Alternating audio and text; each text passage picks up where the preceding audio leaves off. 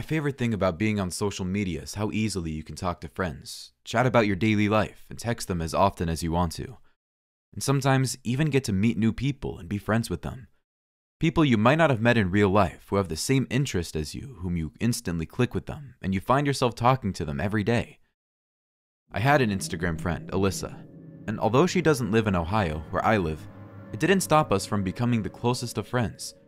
She would send me funny memes, and I would often tell her about all the things I did, not even leaving out the mundane parts of them. Alyssa was a good listener and supportive friend, and she always seemed to have the best bits of advice. I've known her for over half a year, and we haven't met.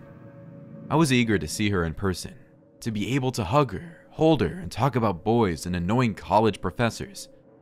I wanted us to go to my favorite ice cream place together, go to parties, and just have a blast. So, when Alyssa texted me through Instagram that she was coming to Ohio for Halloween, I was elated to say the least. I couldn't believe I was finally meeting my Instagram friend. I began to count down the days until she came, wondering how it would feel to finally see her in person. She came to Ohio only 2 days before Halloween.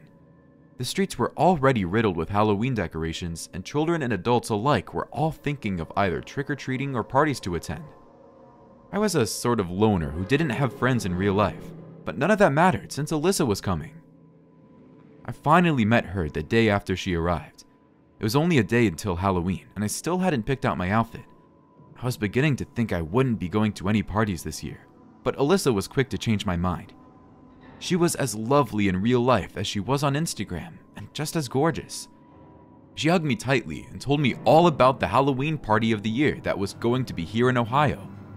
It was a huge deal, as all the big influencers on Instagram would be there, she said. "It'll be so fun if you come with me to the party. Please, Beth," Alyssa exclaimed while grinning. I wasn't sure at first, but Alyssa made it sound like it was the best event in town.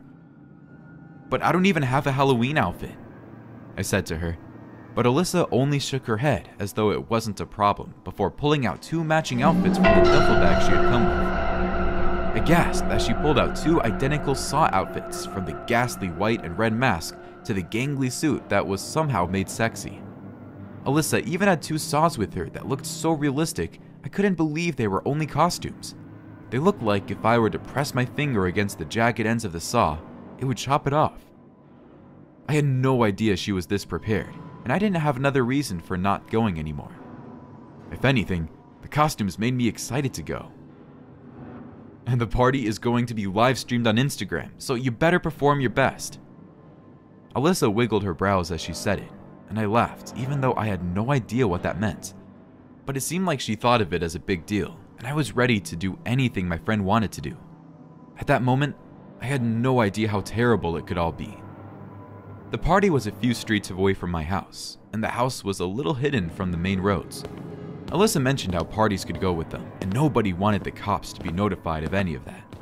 I didn't plan to drink that much at a party where I only knew Alyssa, so the talk of cops didn't bother me. The party had already started when we got there, so many people were dressed as horror movie characters with axes and real-looking guns, and the most gruesome versions of innocent characters like Alice in Wonderland. It looked like every murderer's Wonderland, and I was fascinated by the designs and how much attention to detail there was. "Isn't this all great?" Alyssa said as she passed me a cup of punch, and I downed it immediately, only to realize it was spiked.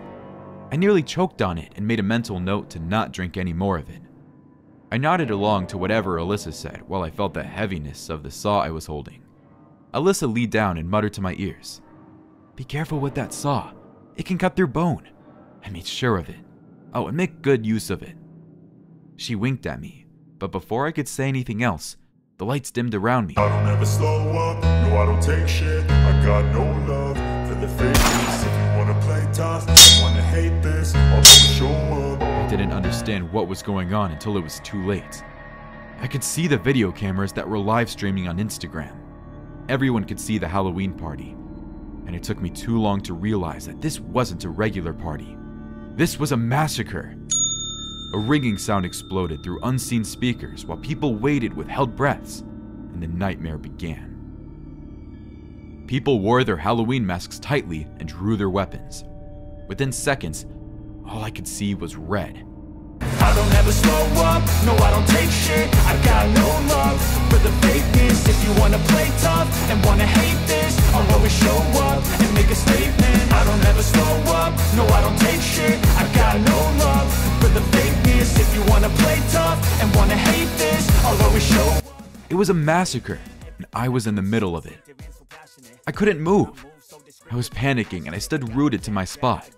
Cries of victory and anguish were all I heard around me as more gunshots punctured the heads and eyes of people.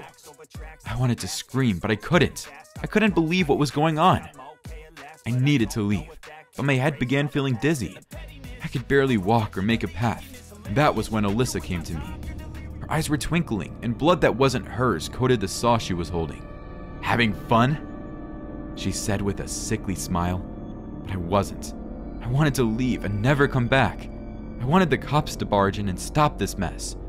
I told Alyssa that I wanted to leave, but she said I couldn't, that the viewers of the private Instagram stream were enjoying this bloodbath, and I needed to kill to survive.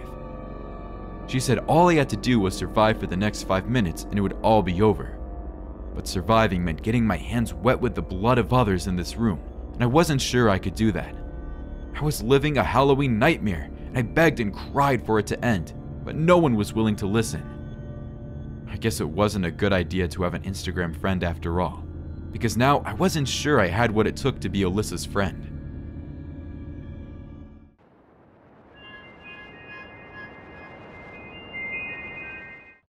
Last week, I took a 48-hour bus ride to visit my aunt and uncle in Denver. Most of the way, I listened to music through my earbuds while an old red-haired woman snored loudly next to me. By the time we crossed into Colorado, my earbuds had run out of battery, so I couldn't listen to music anymore. I decided to use the bus's Wi-Fi and scroll through Instagram. I've been posting photos of the scenery through my whole trip, and I saw that a lot of people were commenting. Suddenly, I got a new notification for a new follower. Some dark-haired guy named James. I didn't recognize his photo, and his account was set to private, so I didn't follow him back. The bus stopped for a 30-minute bathroom break in some mountain town, and we all had to get out. I walked around the bathrooms and snapped some photos of the mountains in the distance. By the time I was finished, the driver was already calling for us to get back in the bus. I went to my seat, but the red-haired lady was no longer sitting next to me. Instead, it was a young guy with dark hair. It took me a second to realize that it was James, the one who had just followed me on Instagram. I guess he'd been sitting behind me for the whole drive. I smiled at him and then sat down. He introduced himself and explained that the red-haired woman had gotten off at the last stop and he wanted to sit next to me. He asked if it was okay. I was a bit creeped out, but I was too awkward to tell him no. The bus got back on the road. James and I chatted for a bit about how beautiful the surroundings were, and he complimented me on my Instagram photos. He seemed like a nice enough guy, but he came on a little too strong. He was acting like we were suddenly best friends just because he started following me on Instagram. I put my earbuds back in even though they didn't work, just so I had an excuse not to talk to him. He didn't take the hint. He brought up Instagram again and asked me why I didn't follow him back. I politely told him that I would once we got to Denver, but that wasn't good enough for him. He told me to do it right now because he wanted me to see all of his photos. He said that I was an expert photographer and he knew that I'd appreciate his stuff. I begrudgingly pulled out my phone and opened Instagram. I went back to my notifications and found his account. He watched me as I clicked the follow button. I didn't like how insistent he was. I told myself as soon as we got off the bus in Denver, I'd immediately unfollow him. I don't like people telling me what to do. He didn't accept my request at first. He just sat there, smiling at me. Then he asked, "Are you extreme?" I had no idea what he was getting at. Not really," I said. "I am," he told me. Then he waited for me to ask why, but I didn't feel like it. The sun was already setting, though I wasn't really tired at all. He nudged me on the side. "Don't go to sleep yet," he said. "I want you to see my photos." I opened my eyes and turned towards him again. I was about to tell him off, but there was something in his expression that unnerved me. I really didn't want to piss him off. So I looked down at my phone. He'd accepted my friend request, so now I could see everything he posted, and it was horrifying. The description said that he was a special effects makeup artist, and all of his photos were of murder victims. Really gory stuff. Blood oozing down people's faces, severed limbs, corpses. "Do you like them?" he asked. "They're very realistic," I told him. "You should see my latest one. I think you'll really like it." He smiled as he posted another photo. It took me a second, but when I saw it on my phone, I gasped. It showed an old red-haired woman with a knife stuck in her head. The same woman that had been sitting next to me for most of the bus ride. I could tell from the background of the photo that it was taken next to the bathrooms at our last stop. James wasn't a makeup artist at all. These photos were real. He murdered all these people, including that poor old lady. But why? Was it just because he wanted to sit next to me? He watched my expression change, waiting for me to figure out that he was a psychopath. "You're not going to say anything, are you?" he asked. "Please, don't hurt me," I whispered. He laughed. "On a bus filled with people, I would never." It was now pitch black outside, and we still had an hour before we got to Denver. I was frozen in my seat, too scared to move. James wouldn't stop staring at me. "Want to see something cool?" he asked. I really didn't, but I was too afraid to answer. He reached into the front pocket of his sweater and pulled out a bloody knife. It was the one he used on the red-haired woman, and it was still stained with blood. "Cool, right? I can't wait to use it again." Panicked, I started to get out of my seat, but he pulled me back down. I could feel the edge of the knife pressing against my side. He leaned closer and whispered in my ear, "Don't make a scene." "What do you want from me? I promise I won't say anything." "I just want you to like my work," he said. "I could tell from your Instagram that you have tons of followers, and I'm a little jealous. I want to be popular too. Maybe if I take your photo, I'd get a lot of followers too." I hated that I was so scared. Then I realized that all I needed to do was play by his rules. So I told him that we could take a selfie on my phone and that I'd tag him. He seemed surprised by the offer. But then he put the knife back in his pocket and said, "Okay." I raised my phone and very quickly snapped a selfie of the two of us. Then I posted it. He looked at the photo on his phone, and that distracted him long enough for me to jump out of my seat and run towards the front of the bus. I screamed for the driver to stop. The driver slammed on the brakes and looked at me angrily. I pointed at James, who had stood up, and told the driver that James had assaulted me. The driver didn't ask any questions. I guess he'd dealt with inappropriate passengers before. He opened the bus door and ordered James to get out, even though we were in the middle of nowhere. James walked down the aisle, smiling from ear to ear. He looked at me just one more time and then walked off the bus. "See you soon," he said, before the doors closed behind him. I got back in my seat and we kept driving on. It took me a while to calm down. Pretty soon we made it to Denver, and I went straight from the bus station to the police station. I told the cops everything that happened, but when I tried to show them James on Instagram, he had already blocked me. The cops assured me that they would look into it. It's been 2 days now, and I still don't know what happened. I haven't looked on my Instagram since.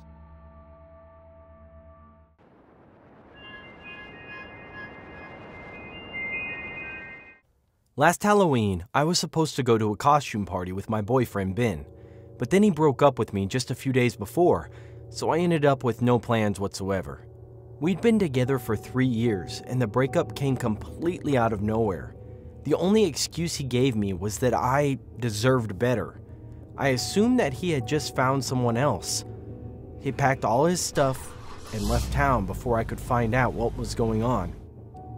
So on Halloween, I decided to just stay at home and pass out candy to trick-or-treaters and watch horror movies on my couch. And it really wasn't a great night. After sunset, the trick-or-treaters started to come. I saw a few really cute costumes, and most of the kids were pretty adorable. But after a while, I started noticing that more and more of the trick-or-treaters were teenagers. Pretty old-looking teenagers, too. Most of them just grabbed the candy out of my hands without a thank you or anything. It started to get frustrating. In the past, I would have just ignored this, but I was in a pretty awful mental space because of my breakup, and I didn't want to put up with any crap. Eventually, these 2 older boys showed up at my door. Both were much taller than me. One just had a black cape over his normal clothes, and the other one wore a white t-shirt with the word costume written in black marker. They mumbled trick or treat, and then just glared at me until I gave them something. I know I should have just smiled and given them some chocolate, but instead, I told them no. I said they were too old to be trick-or-treating, and I was saving the candy for actual children. The one in the cape started to say something, but the other one grabbed him by the arm and then whispered something in his friend's ear. Then they both started laughing and walked away. Now, I'm not an idiot. I know that those 2 were planning some sort of prank on me in retaliation. That's just what teens do. Honestly, I wasn't too afraid. If they end up throwing toilet paper in my yard, I'd just clean it up in the morning. So I closed the door and went back to watching a movie. After that, I only had about 10 more trick-or-treaters come to my door. It was getting pretty late, and it seemed like our neighborhood was starting to wind down. Some time passed, and I completely forgot about those 2 teens. I was in my living room, forcing myself to stop thinking about my ex. Then out of nowhere, I noticed someone walking around in my backyard. I remembered the teens from earlier and realized that they'd come back. I went to the window to get a better look, and I saw that it was just one of the teens. He'd changed his outfit. Now he was wearing all black, including a black mask that covered his face. The ironic thing was that if he had dressed like that when he was trick-or-treating, I probably would have given him candy. It was an actual costume instead of the half-assed outfit that he wore earlier. I saw something big and long in his arms. He was carrying a baseball bat. That's when I got really angry. Throwing toilet paper was harmless enough, but he was obviously going to trash my place and probably break some windows. I should have called the police, but I was so angry that I didn't even think of that. I ran to my sliding glass door and threw it open. "Hey!" I shouted. "Get out of here!" The man looked at me. Instead of running away, he just stood there, slapping the baseball bat against his palm over and over. Up close, I realized that this man was bigger than either of the teens I saw earlier. This was someone else. I slammed the door shut and then locked it, but the man casually walked up to the glass door and stared at me from the other side. He didn't move. Then, in a burst of motion, he slammed the bat against my door. The glass shattered instantly. Then he stepped inside. I looked around for my phone, but I couldn't remember where I'd left it. The man walked slowly toward me. He held the bat against his shoulder. I jumped over the couch and raced toward the hallway. I needed to make it to my bedroom so I could lock myself inside. Just as I reached my bedroom door, he grabbed me from behind and pulled me back. He was so strong. He slammed me against the wall. I screamed for help. While I was on the ground, he kicked me against the side and ordered me to shut up. His voice was low and deep, but it also sounded familiar. This was someone I knew. What do you want?" I whimpered. He raised the bat over his head, ready to slam it down. "Stop!" I begged. "Who are you?" "I'm here for my payment," he said. That's when I realized who this was.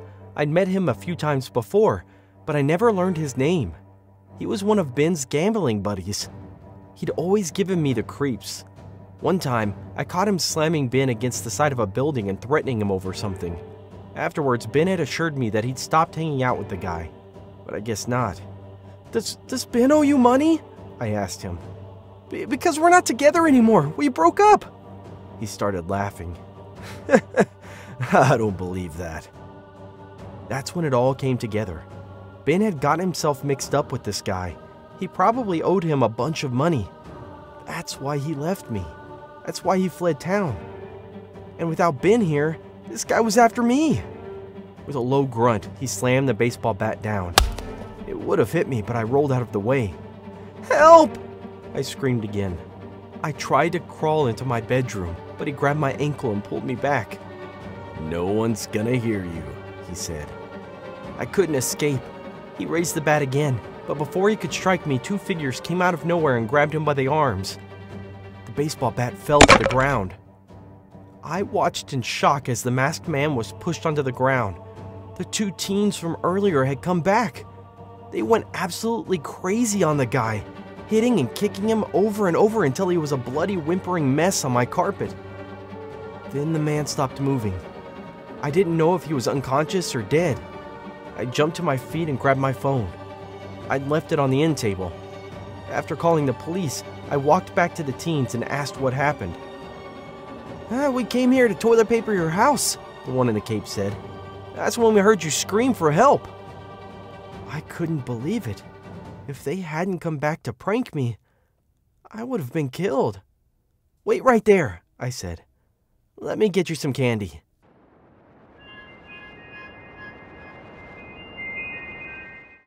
Working the night shift was always the worst. It was slow and boring for the most part, and the only customers we got around here were truckers or the occasional tired worker on their way home. You got any plans tomorrow? My coworker Michael asked, his nonchalant tone making me figure he was only trying to make small talk for the sake of it. Sleeping mostly, I answered with a shrug. These shifts take it out of me, honestly. He gave a dry chuckle. Yeah, you got that right. He went back to stocking the shelves while I hung back around the register, waiting for the next customer. The next hour passed slowly.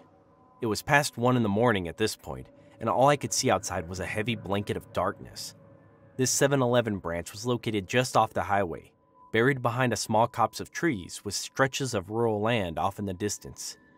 I'd barely seen a flash of headlamps pass by, and other than the store's aircon and humming freezers, everything was deathly silent. I could never imagine living somewhere out here. With the dark and the quiet, it was too isolating. I'm gonna go have a cig, Michael told me. You good here for a few minutes? Sure, I said, waving him off, and he disappeared through the staff door, which led to the back entrance of the store. I was alone now, and the place seemed even more eerie. The air was unnaturally still, and I found my gaze scanning the aisles, a strange tension working at the back of my neck. I shook it off, told myself I was being paranoid. I'd been working here for a little over 2 months, but this was only the second or third time I'd been put on the night shift. I mostly handled early mornings. It was much busier, but at least it didn't feel like I was the only person out here.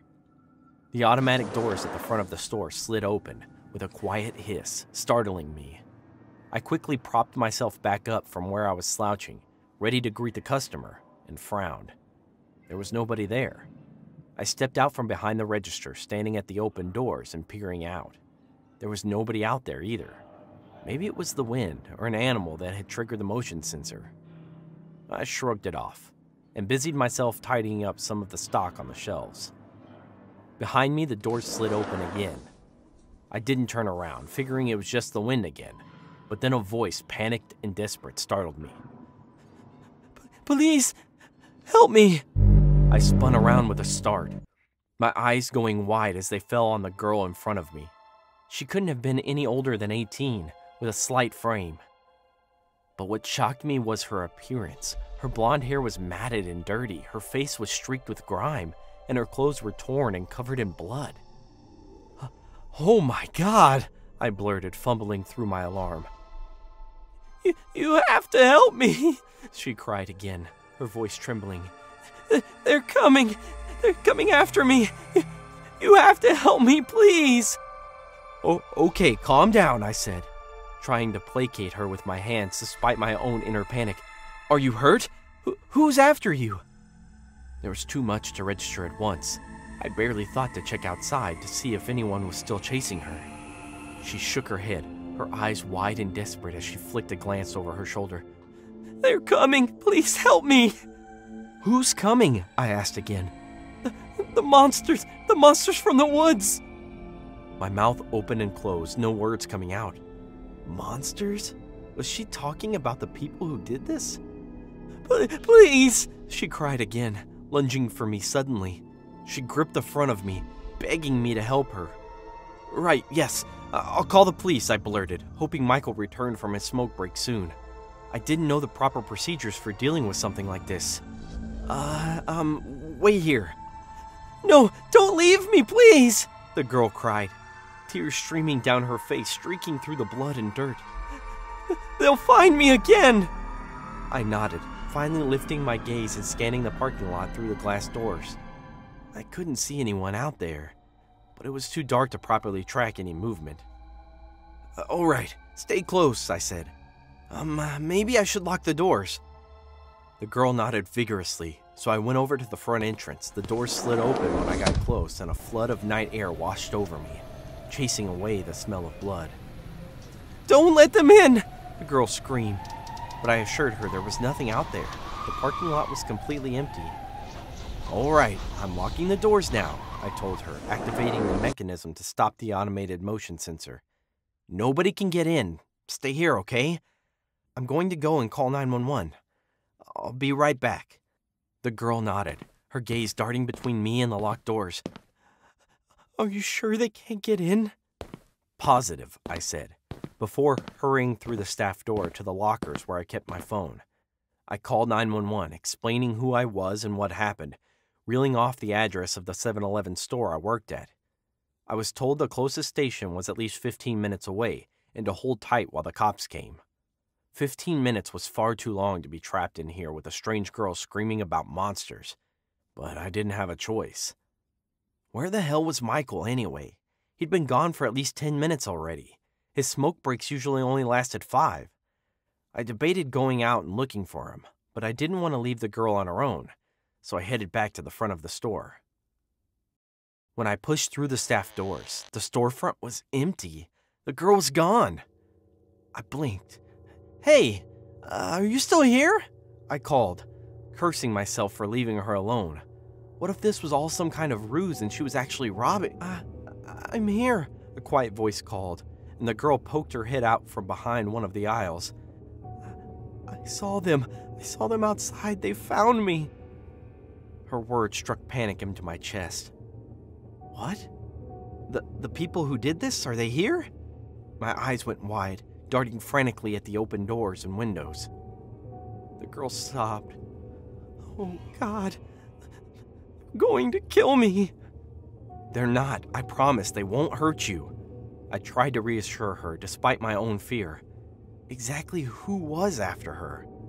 They can't get in, okay? The girl started crying, pulling her knees up to her chest and rocking back and forth. I still didn't know if she had any injuries, but the blood must have come from somewhere. Are you hurt? I have a med kit, I said, walking towards her slowly, like she was some kind of injured animal. I didn't want to startle her into doing anything dangerous. The girl shook her head. They didn't hurt me too bad, she said, sniffing as she outstretched her arm. I gasped when I saw her wounds, stumbling back in surprise. 3 long gashes ran along her arm, smeared with blood and dirt. Was it an animal that attacked you? I asked. Those look like claw marks. The girl shook her head desperately. It wasn't an animal, she said. I told you it was a monster. In the time it took for the police to arrive, I managed to bandage up some of her wounds, but I was still no closer to finding out who or what had hurt her. She kept talking about the monsters in the woods and how they had chased her, but I couldn't make much sense of her story. I figured her mind must be muddled with the shock of it all. This whole time, Michael never came back either. It hadn't really struck me until the cops arrived and asked if I was the only one here. I told them my coworker had stepped out for a smoke break but had never returned. When they took a look outside at the back entrance, he was nowhere to be seen, but they found his mobile a short distance away, the screen completely smashed. The girl was taken into police custody. An investigation was launched into Michael's whereabouts. Suspicion was cast on me to begin with, but the security cameras inside the store proved that I had nothing to do with it. Michael's body was discovered a few days later in the woods. His body had been completely torn apart. Local authorities said they'd never seen anything like it. An animal would have at least eaten part of the body, and a human wouldn't have been capable of tearing him apart like that.